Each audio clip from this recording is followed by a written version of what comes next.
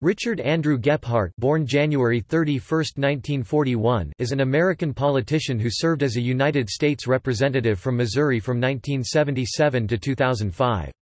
A member of the Democratic Party, he was House Majority Leader from 1989 to 1995 and Minority Leader from 1995 to 2003.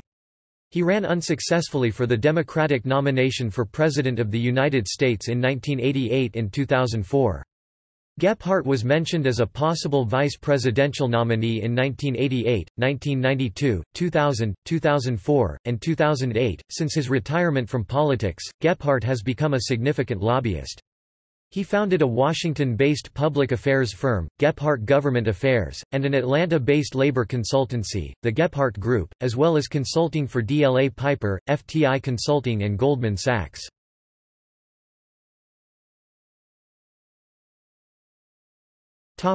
Early life. Gephardt was born in St. Louis, Missouri, the son of Lorena Stell née Castle and Louis Andrew Gephardt, a teamster milkman. Part of his ancestry is German. He graduated from the former Southwest High School in 1958. Gephardt is an Eagle Scout and recipient of the Distinguished Eagle Scout Award from the Boy Scouts of America. He earned his B.S. at Northwestern University in 1962, where he was president of Beta Theta Pi, the student senate, and his freshman class. He earned his J.D. at the University of Michigan Law School in 1965. In 1965, he was admitted to the Missouri Bar.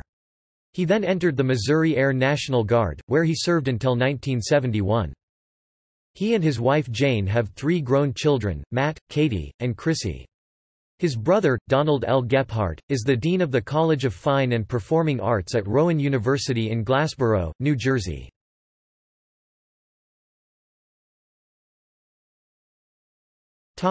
Political career. Gephardt was Democratic committeeman for the 14th Ward in St. Louis from 1968 to 1971, moving up to become 14th Ward alderman from 1971 to 1976, as part of a group of young aldermen known informally as the Young Turks.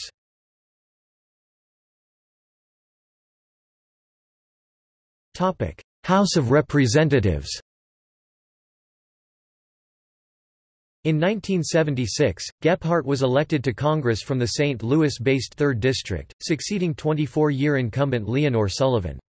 He was elected 13 more times, opting not to run for re-election in 2004. For most of his congressional career, Gephardt's national political director was St. Louis-based political consultant Joyce Abusi.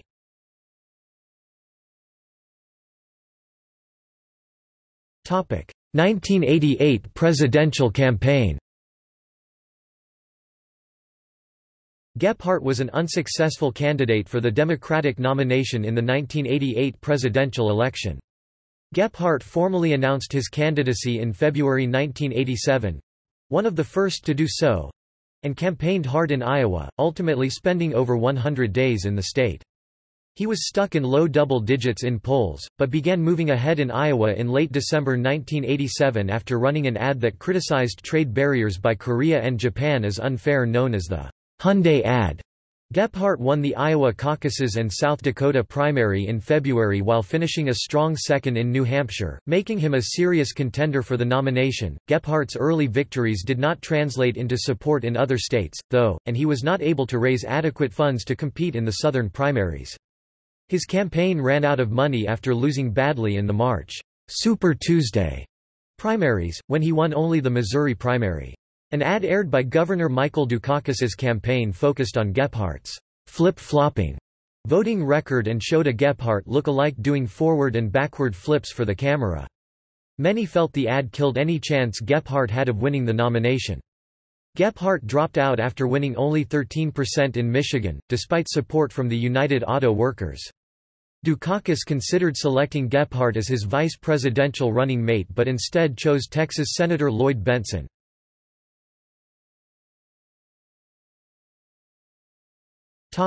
House leadership. In part due to the visibility gained from his 1988 presidential bid, Gephardt was elected majority leader by his House colleagues in June 1989, making him the second-ranking Democrat in the House, behind then-Speaker Tom Foley. Gephardt served in that position until January 1995. After Foley was unseated in the Republican landslide of 1994 that gave the Republicans a 52-seat majority, Gephardt became the leader of the House Democrats, as minority leader, initially opposite Newt Gingrich and then, from 1999 onward, Dennis Hastert. When Gingrich faced a coup within his own party in 1997, Gephardt could have become Speaker if there had been a floor vote and he gained the support of Republican members dissatisfied with Gingrich, but Gingrich refused to resign and no vote occurred. In the 1996, 1998, and 2000 elections, Gephardt led the Democrats to gains in the House, although they did not retake the majority until 2006, after Gephardt had left Congress. Gephardt became a prolific financial supporter of Democrats around the country in the early 1990s, assembling a team of top fundraising staff who helped him support hundreds of candidates for local and federal office. Although Gephardt worked hard for many of President Bill Clinton's programs, he and his union supporters strongly opposed NAFTA and other free trade programs, so Clinton relied on Republican support to pass those initiatives. During the impeachment proceedings of President Clinton, Gephardt led a walkout in the House after a censure motion was ruled irrelevant to the impeachment debate. In 2000, Vice President Al Gore named Gephardt to his short list of possible vice presidential candidates. The other names on the short list were then Indiana Senator Evan Bayh, then North Carolina Senator John Edwards, then Massachusetts Senator John Kerry, then Connecticut Senator Joe Lieberman, and then New Hampshire Governor Jeanne Shaheen. Gore eventually selected Lieberman. In the 2002 congressional midterm elections, Gephardt campaigned on the economy and Social Security, but the continuing resonance of the September 11 attacks, the momentum for military action against Iraq, and President George W. Bush's popularity lead to Republican gains, with the Democrats losing 4 House seats. Harold Ford of Tennessee called the results an absolute blowout, and called upon Gephardt to step down, saying that it was time for new ideas and new faces. Due to his previous success, it has been said that Gephardt would have been easily returned as minority leader if he had decided to stay on. But Gephardt did not run for re-election as House Minority Leader, stepping down in January 2003. His leadership position was contested by the centrist Martin Frost, the outgoing Democratic caucus chair, and the liberal Nancy Pelosi, the minority whip, who was elected as Gephardt's successor. No longer having congressional leadership duties freed Gephardt up to concentrate on a 2004 presidential bid.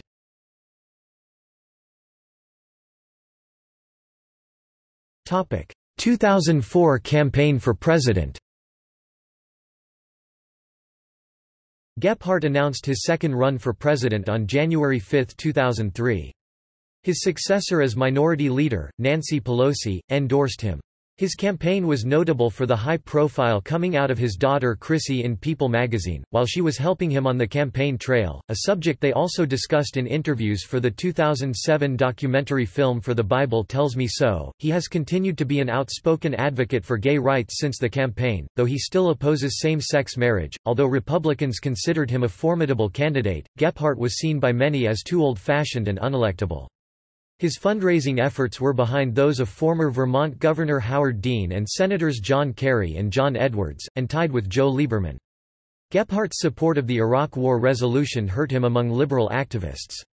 He promoted a form of universal health care, and was backed by 21 labor unions, but did not have enough support to receive the AFL-CIO's endorsement. Throughout early 2003, Gephardt was ahead in polling for the Iowa caucus, but by August Dean had taken the lead, his campaign fueled by anti-war activists. The Gephardt campaign was embarrassed by an early August St. Louis Post-Dispatch article that revealed that 11 of the 33 Gephardt team leaders listed on his Iowa campaign's website actually supported other candidates or were neutral. The race between Gephardt and Dean became negative, and took an ugly turn in October when a Gephardt staffer reportedly pushed a Dean staffer out of a meeting while calling him a faggot. Many press at the event claimed the Dean staffer was picking a fight and that the Gephardt staffer did not make the hurtful comment. Dean Chairman Joe Trippi, who worked for Gephardt in 1988, and Gephardt Chairman Steve Murphy became involved in a war of words over the incident, as well as Murphy's allegation that the Dean campaign was bringing in out-of-state non-residents to participate in the caucus. In the final days of the Iowa campaign, both Dean and Gephardt faded, and they finished third and fourth, respectively. Gephardt ended his presidential campaign after that disappointing result. After he dropped out of the presidential race, Gephardt was mentioned as a possible running mate for John Kerry. On March 7, 2004, New Mexico Governor Bill Richardson, also seen as a strong contender for the position, endorsed Gephardt for vice president. "I think he's the best candidate," Richardson said of Gephardt in an interview with the Associated Press. "There's a good regional balance with Kerry and Gephardt." Kerry announced on July 6, 2004, that he had chosen John Edwards as his running mate. On the same day, the New York Post published a headline stating that Gephardt had become Kerry's running mate. The headline was compared to the 1948, "Dewey defeats Truman" headline in the Chicago Tribune that incorrectly reported the presidential election results that year. In 2007, it was revealed in Kerry campaign advisor Bob Shrum's book No Excuses, Concessions of a Serial Campaigner that Kerry wanted to choose Gephardt but was convinced by Shrum and others to choose Edwards.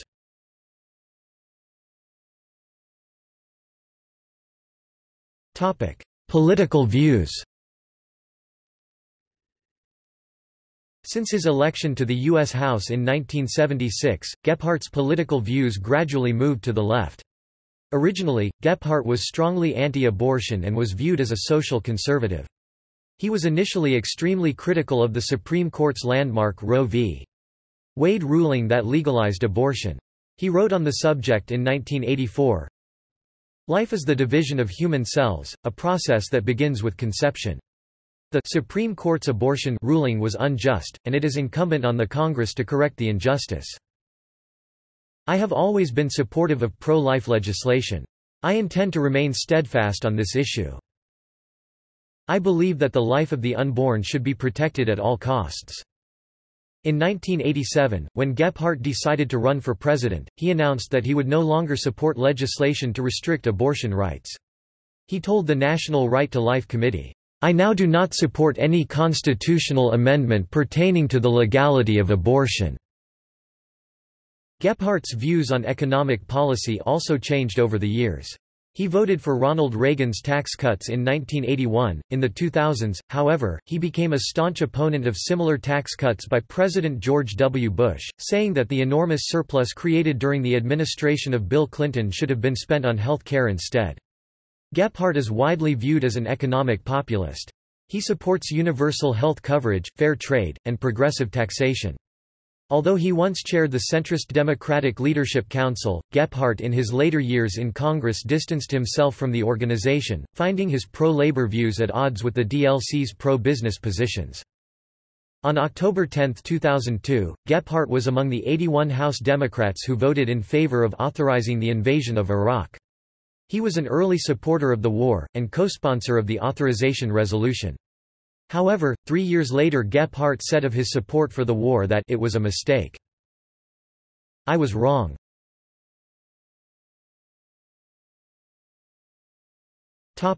Post-congressional career. On January 3, 2005, Gephardt's three-decade political career ended with the expiration of his 14th term in the House of Representatives. That month, Gephardt started a consulting and lobbying firm, Gephardt Group, of which he is president and CEO. Gephardt also joined the international law firm DLA Piper as strategic advisor in the Government Affairs Practice Group from June 2005 to December 2009. In his new role as a Washington lobbyist, Gephardt, on behalf of the Republic of Turkey, has been actively lobbying against the House resolution condemning the Armenian genocide of 1915 in the Ottoman Empire. While supportive of the resolution while in Congress, he now contends that facts need to be better known before any position is taken on this historical controversy. Gephardt served on the board of directors of the Embark Corporation from June 2007 to July 1, 2009, when he became a member of the board of directors of CenturyLink, Embark's successor corporation. Gephardt also serves as a director of Centene Corporation, Ford Motor Company, Spirit AeroSystems Holdings, Inc., and United States Steel Corporation. He joined Ford's board in 2009. In July 2007, Gephardt endorsed Hillary Clinton for president, leading some to speculate that he was interested in running for vice president in 2008. DLA Piper became a major donor to Clinton's campaign, donating about $190,000. Gephardt was mentioned during the summer of 2008 as a possible vice presidential choice for eventual nominee Senator Barack Obama. A collection of Gephardt's congressional documents, dating from 1994 to 2004, was processed from 2006 to 2007 by the Missouri Historical Society for academic use, with a grant through the Institute of Museum and Library Services. In 2005, Washington University in St. Louis inaugurated the Richard A. Gephardt Institute of Public Service, which promotes volunteerism and community activism. Since 2005, Gephardt has been a consultant to Goldman Sachs and DLA Piper. Since 2007, he has been a consultant to FTI Consulting. In 2007, Gephardt began serving on the advisory board of the Extend Health Insurance Company, and then became a member of its board of directors. In 2009, Gephardt advised United Health Group, one of America's largest private insurers, in waging a strong campaign against a public option for national health care. In 2010, Gephardt was elected chair of the Board of Trustees of the Scripps Research Institute, a non-profit institute focusing on biomedical research. Gephardt has also been significantly involved with the pharmaceutical industry. In addition to a large lobbying contract with the Medicines Company, he serves as chair of the Council for American Medical Innovation (CAMI), formed by and affiliated with PHRMA. In this capacity he hired his own firm to lobby for the organization, to push to extend patents and block generic drugs from the market. Gephardt has also served as a lobbyist for Boeing.